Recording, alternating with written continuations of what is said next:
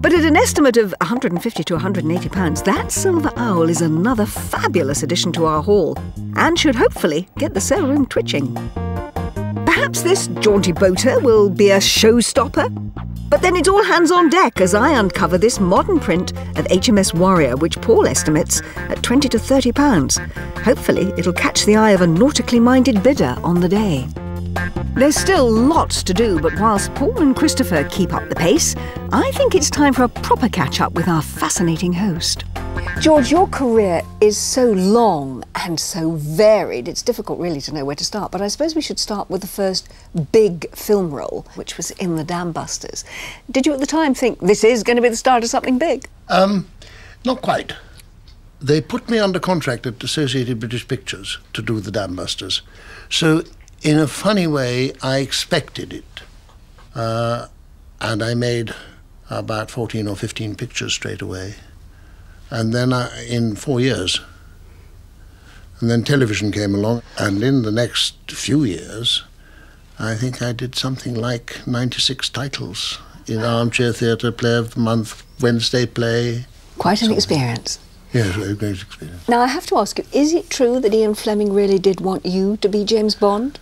Yes, yes. I was having lunch at the Mirabelle with my head of studio, Robert Clark, and Ian Fleming came over. And he said, now there you are, Robert.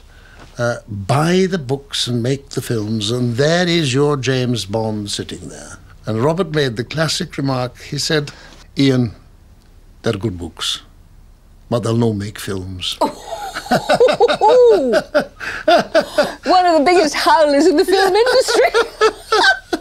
Now, be honest, when you've watched the films, have you sat there and thought, I could do that? No. No, it certainly would have changed my life.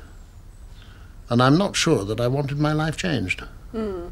I do always find it amusing that I dubbed 16 reels of George Lazenby's. So you have been Bond? I have been Bond. Yes. You have also been the envy of an awful lot of men because you dated Brigitte Bardot. Oh, yes. Yes, we did, yes. This incident happened that a fellow fell in beside me. I said, I hate you. And I thought, oh, thanks. Why? And he said, Brigitte Bardot is all I have to say to you, and marched on. She was very beautiful, wasn't she? She was very beautiful. She was very beautiful. But you must have thought you were very lucky at the time. Yes.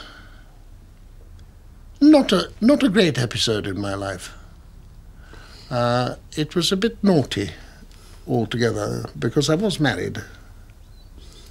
Mind you, if you're going to cheat, you may as well cheat with Brigitte Bardot. Go for the top. Go for the top. Go for it. Yeah. The other thing about you, which I absolutely love, is that you're a great cook. You love cooking, don't you? Yes, I do. Well, knowing what a great cook you are, George, I can't wait to try some of that wonderful fish pâté of yours. But I know that Paul is going to be cracking the whip, so I think we'd better get back to work, don't you? Yeah. You know, I could sit reminiscing with the charming George Baker all day, but duty calls.